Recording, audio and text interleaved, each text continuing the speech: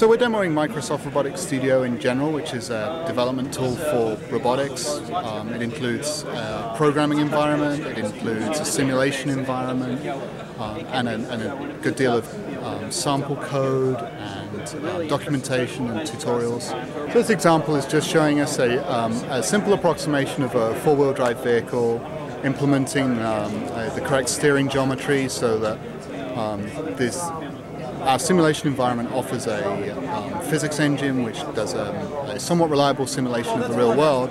And if you just naively turn the wheels through the same angle and apply power to them, then one of the wheels will skid, just like the differential in the back of the car adjusts the speed of the wheels as well.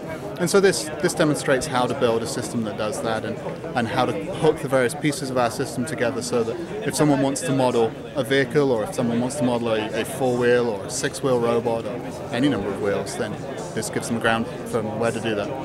Let's look at looking at it visually. Here this is a nice computer graphics view. This is not dissimilar from what you might see in a computer game, but I can actually also change this. This is showing the wireframe view of the system, and then if I change it again, this is showing what we call the physics view of the system. So we see in red the landscape, but where the four-wheel drive has a somewhat detailed view of the robot. In the physics view, we just have two boxes and four wheels, because from the physics engine perspective, that's at the level of fidelity that I want to simulate. That's what a vehicle is.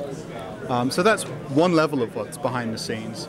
But I'm driving that around using just a standard gaming controller. So I can steer and I can drive forwards and so on with the controller.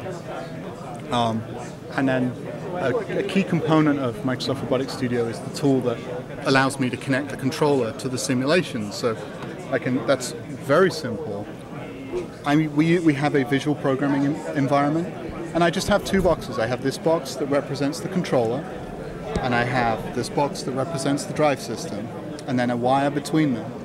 And that wire has the information about how to transform the data from the controller. So the block on the left represents the controller, and when an event happens on the controller, such as the thumbsticks being moved, that causes a packet of data that represents those thumbsticks to move along the wire to the second box, which represents the drive system.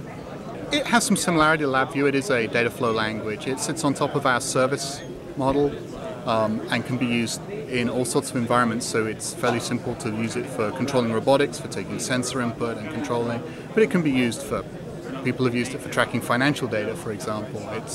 It's very general purpose. So I used to work for a small company in the southeast of England, and we were acquired by Microsoft in 1999, a long time ago now. And when that project came to an end, I moved over to Redmond in 2002, and I worked on Windows security. I worked on the BitLocker feature in Windows Vista.